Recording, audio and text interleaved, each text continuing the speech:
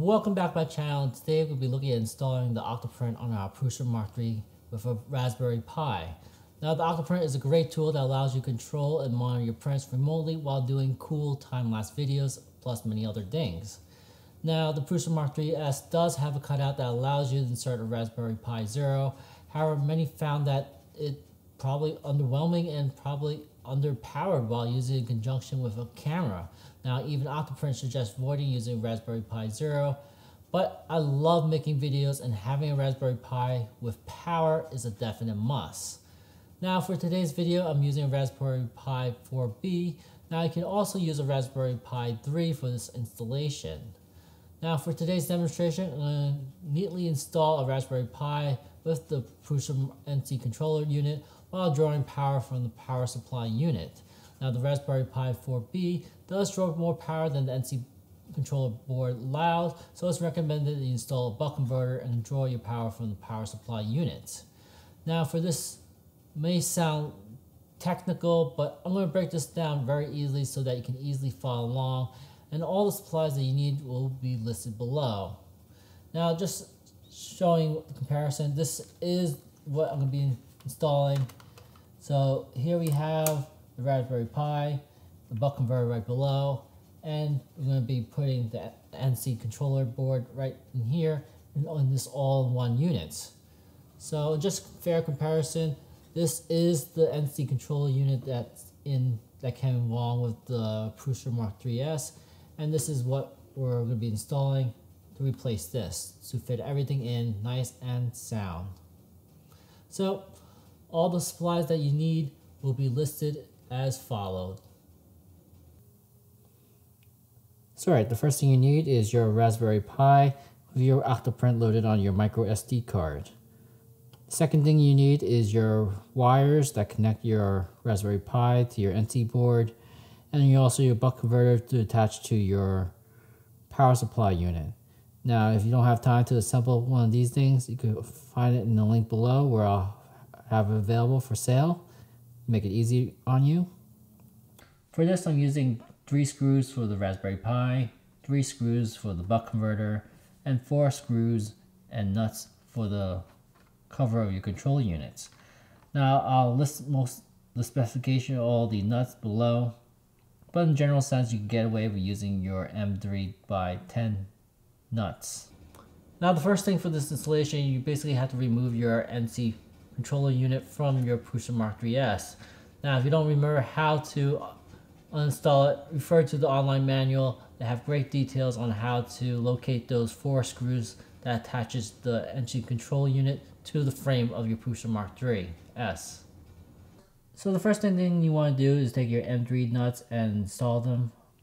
This is for the cover of your control unit, and you want to start the screws right here, here, here, and here. Next thing you want to do is install your M3 nuts for your NC control units here, here, here, and here. And lastly, you want to take your 2 square nuts and install them along this power management hole area as such. Now that you have all your nuts installed, it's time to install this case onto your Prusa printer.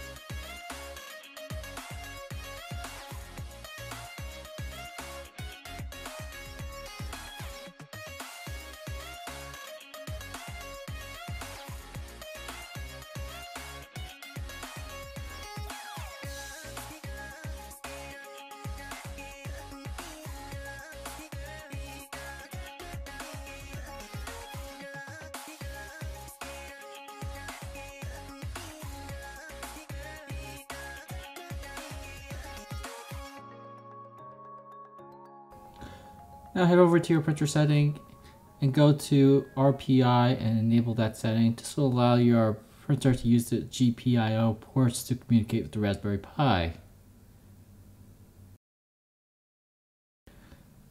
Next thing you want to do is head over to Octoprint's website and read the recommendation in terms of hardware, what you need to use Octoprint, and then scroll down to where you can download the latest version of OctoPi. For me, it's 0.17.0. Now once you finish downloading the zip file, you need a software to flash that file onto your SD card. Now if you scroll further down, you'll see a link to using Etcher. That's probably the quick and easiest way to flash your SD card. Just basically unzip the file, load your file, and they'll automatically flash your SD card for you. Once Octoprint is completely flashed to the SD card, reinsert it to your computer. You might get some warnings to reformat it, ignore it, then head over to the SD card and open this file and scroll down to all the way where it says WPA, WPA2 secure. Here you want to enter your network ID and password. First remove all the hashtag and then type in your Wi-Fi ID and password exactly as is. For the next part, you need to download a secure shell terminal like PuTTY and type in your IP address. Once you log in, type in your login, which is Pi, and your password is Raspberry. For the next part, you need to type in this command in the terminal, sudo nano boot config.txt, and then type in your password for your Raspberry. Once you're in the text file, scroll all the way down to the bottom and we're going to enter a new command into this text file.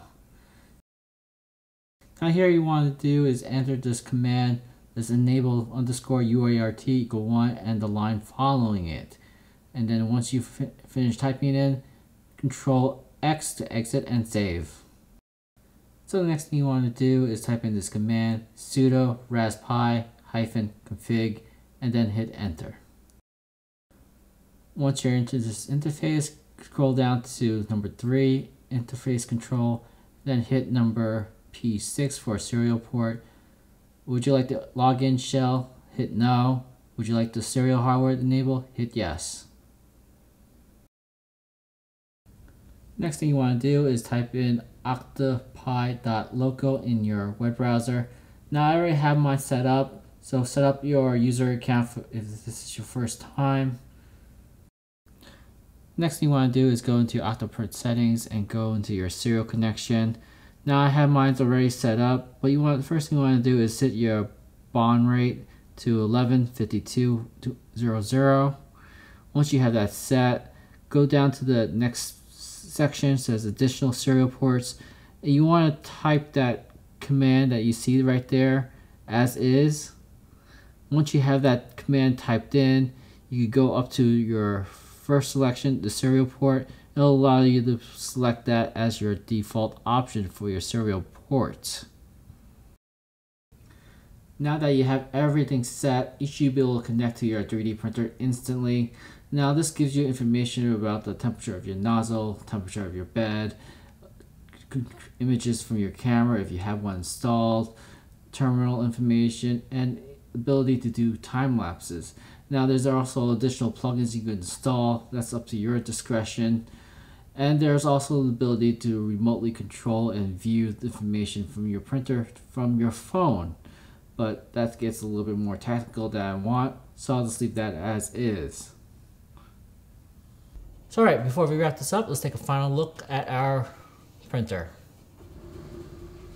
So here we have our all-in-one case that has our EINSEY Rambo board, our Raspberry Pi4b, and our Bucky converter. Now having everything inside one case, does it get hot? From my temperature readings from pointing my IR gun at the back of the Raspberry Pi4b, it hovered exactly around 100 degrees at max.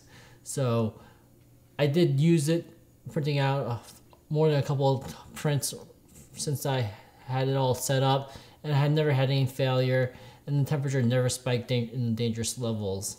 So I believe you can get away without using the fan, But if you feel the need to use a fan, then please feel free to print out a cover with a fan case.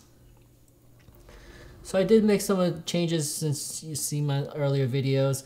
So instead of having the camera, the cable for the camera coming out from the side, I have it coming from down from below. And then you can see here, nice cable management along the side. And I love to have this set up with the camera pointing directly in front. So I'm sure there's other better setups for the camera, but this works just fine for me. So alright, that's all I have for today. If you found the video interesting and informative, hit the like button. If you want to see more videos from me, hit the subscribe buttons. If you have any thoughts, comments, or suggestions, leave in the section below. I'd love to hear back from you guys. Until next time, happy printing.